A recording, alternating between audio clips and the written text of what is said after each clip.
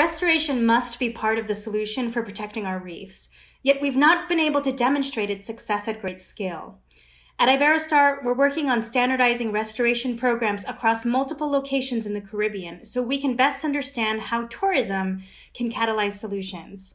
Let's explore some examples of cross-sectorial collaboration, some of the largest and oldest restoration operations in the world, and some out-of-the-box ideas for solutions for scaling. My name is Dr. Megan Morikawa, and I'm the Global Director for Sustainability at Iberostar Group. And I'm thrilled to have a great set of panelists today to have a conversation about scaling reef restoration. Without further ado, I'd like to introduce Dr. Rebecca Albright, Assistant Curator of Invertebrate Zoology at the California Academy of Sciences, Ken Niedermeyer, founder of the Coral Restoration Foundation and Reef Renewal International Program. We have Dr. Sergio Rossi, Professor at the University of Salento, and our own Dr. Joanna Calle, Regional Science Coordinator for Wave of Change Movement at Iberostar. We're going to jump right into our first question, which is to juxtapose the barriers and need for standardizations and scale that we've been talking about in some of our other Riding the Wave series and jump straight into solutions. So Ken, I'm wondering, can you tell us a little bit on what some of the solutions are that you're suggesting and or implementing in the organizations that you've worked with and are working with? Sure. Well, one of the first things that I've learned is you need to find local owners, people that really want to do this. If you go into a program and you start it as a grant, just grant driven, and you don't have a local owner, somebody there that really wants to do it, then as soon as the grant money dries up, the program dies. And so we look for what I call local owners or local ownership, trying to develop that concept. And along with local ownership comes local support. Then you have to develop a standardized system that can be duplicated and replicated throughout different areas. And that's what we've been working on. A lot of what we've been doing too has been in the tourism sector and depending on, tourism to help support the work. And I think there's a lot of ways to engage tourists, tourism money to get the work done. Not just the money, but the people themselves. And if you can get a tourist out there planting a coral, he's going to be an owner. So, one of the things we started early on at the Coral Restoration Foundation and now at Reef Renewal is we have developed recreational dive programs where people can actually take a class and then we take them out to a nursery and they work there and then we harvest corals and go plant them on the reef. So this is usually a 1 or 2 day program and they take that story back to their home and they put it on social media and all of a sudden they're doing the talking for you. So it's great. As part of our Hope for Reefs initiative, we have one of the things that we're really focusing on to address scalability is integrating tech solutions. So trying to partner with private sector, and some of the tech companies in the Bay Area to try to come up with solutions that might address getting more corals out onto the reef faster. So a couple of the projects that we have, one is in partnership with Autodesk and the Nature Conservancy and Sea Corps. We have a partnership with those 4 organizations to try to 3D print and create substrates that are self-stabilizing. And we've come up with a bunch of different prototypes of this through collaborations with Autodesk. And that would actually remove the human labor component of having to actually go and epoxy or cement an individual coral onto the reef. And that's one of the bottlenecks to scalability. Another really interesting project that we have going on to address scalability is a project we were supporting over the last year with a researcher named Dr. Taryn Foster from Australia, who was with us on a Fulbright scholarship. And she was also working with Autodesk and Cal Academy to introduce robotics and automation into reef restoration. And the idea there is to 3D print a coral skeleton and try to give it the actual framework from the get-go so it doesn't have to spend 10 years building the skeleton. In this very moment, we do need to change completely our minds. And from my point of view, look at the restoration as a real possibility to not only restore coral reefs or restore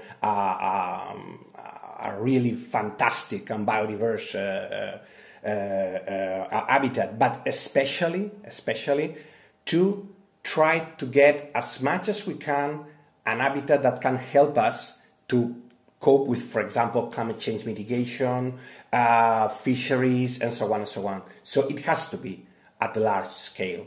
So I think we have bottlenecks, but on the other side, we do have enough, from my point of view, we do have enough tools now to just pass this obstacle and make large-scale restoration.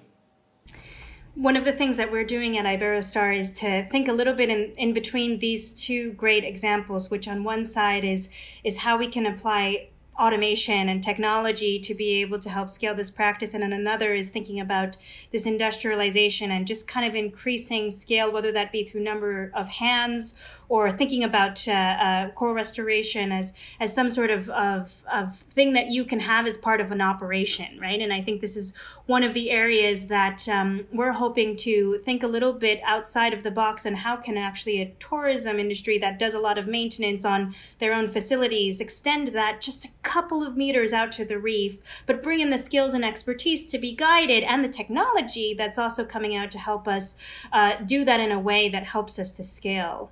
Joanna, maybe you can tell us a little bit about some of the solutions which we're hoping to work towards with Iberostar, but also in general that you feel are totally unexplored. What are we lacking in innovation or collaboration from other sectors? Thank you, Megan. In my opinion, particularly in the Caribbean, we have few results from large-scale reef restoration programs. So finding solutions to help coral reefs become more resilient in this changing environment is a challenge.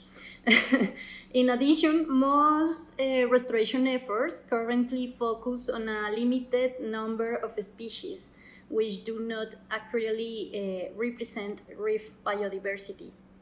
So I think collaboration with other sectors could be more effective, and we should try to align the environmental policies of governments with communities and private sector to maintain sustainable practices.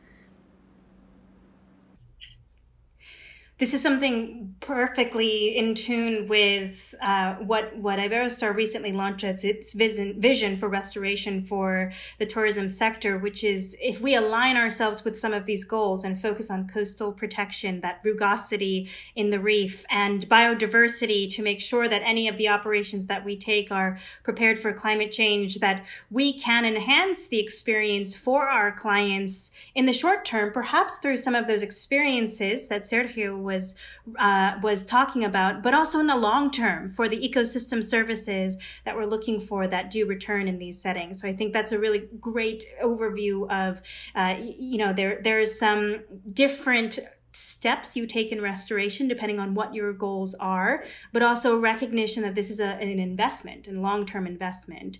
Sergio, do you want to tell us a little bit on both that timing, but also whether you think it's possible to scale reef restoration in an economically viable way? So here you have to attract the people, making sure that restoration is what could be important. We do have to make a very ambitious plan, and it's the moment to do that. But we have to also understand that the times of these organisms are not very fast. Even if there is some Acropora or some species of scleractinians that may grow faster, it's not immediate. And you have to make them understand that they are allies.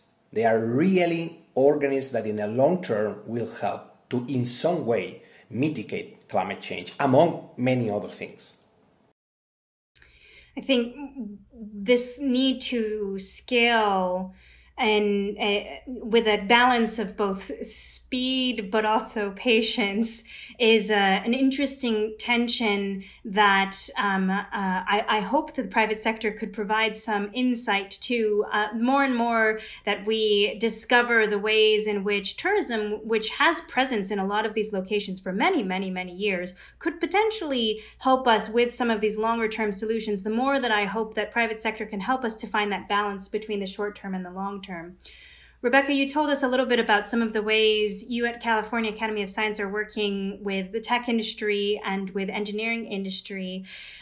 What are some other roles that the private sector could play in helping to scale these solutions? Are there other industries or that you think could also be playing or should be playing a larger role in its restoration and protection?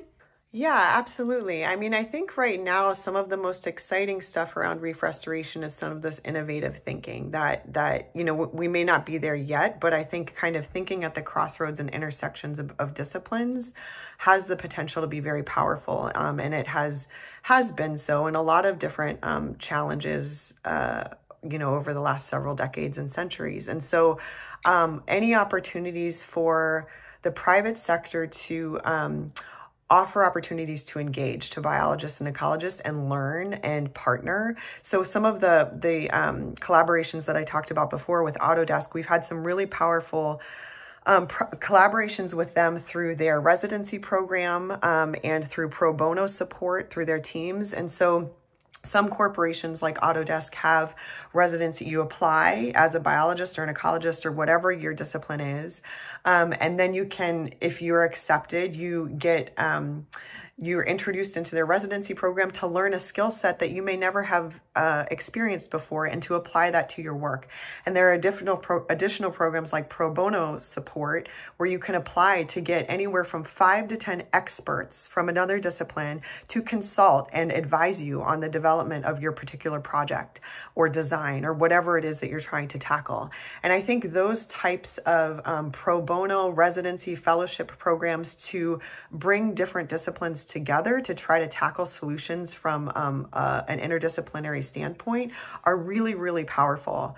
We found this to be very much true at Iberostar as well. We were tasked with constructing a coral lab facility that would help us to accelerate some of the work that we were doing in reef restoration, because as you say, sometimes you need some land-based efforts and some in-water efforts in order to make solutions scale. And all of a sudden within this facility, we had local expertise on plumbing and heating and cooling and maintaining these systems in other settings, and the skill set, not only just the finances, but the skill set of people in other industries immediately helped us to scale some of these solutions much faster. And that, along with the incredible capacity for a director of a dive operator or a director of a hotel to understand the logistics of scaling restoration much better than myself as a scientist might need to do, has really taught us a lot of lessons about how skill sets from other industries might be really aptly applied to some of the problems that we're still facing on scaling reef restoration. Joanna, do you want to tell us a little bit as well, your perspective on what roles some of that the private sector could play in helping to scale some of these solutions? Yes, of course, Megan. For me, to know that a hotel company wanted to do science was such a pleasant surprise. And I think that it would be great if more private sector companies try to promote good practices for ocean conservation. Rebecca, do you have any good tips on what an average citizen could do to also help support the scaling of reef restoration?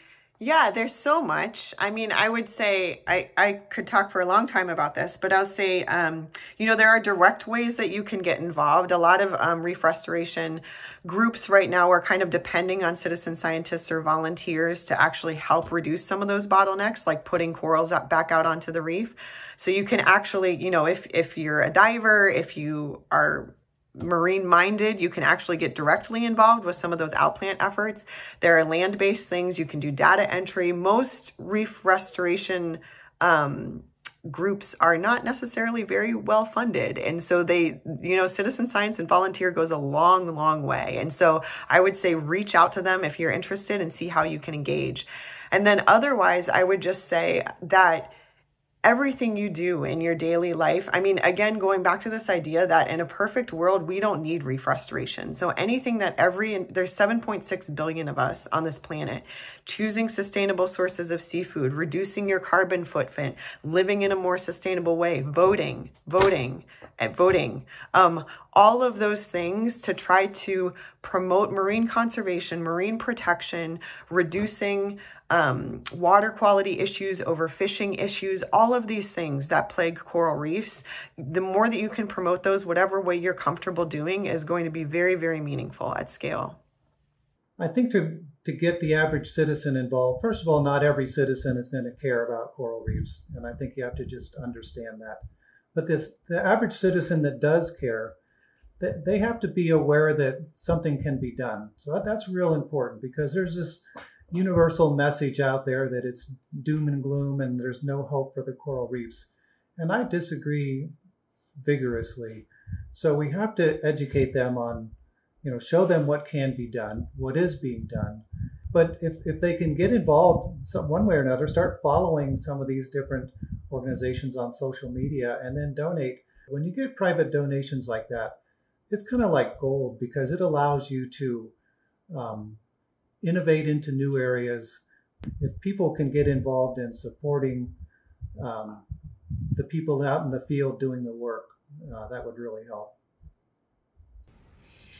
Thank you all for a really great discussion that we've had about some of the solutions for scaling reef restoration. I hope throughout the entire series of our Riding the Wave on rebuilding coral reefs, we've learned a little bit about the complexities, but the hopeful spots of defining targets for reef restoration, highlighting some of the incredible work that is happening in the Latin American region and Caribbean basin, looking at ways we can prepare these efforts for a changing climate, and of course today with our speakers on looking at solutions for scale. So thanks so much to the panelists, and we look forward to seeing you in our next Riding the Wave.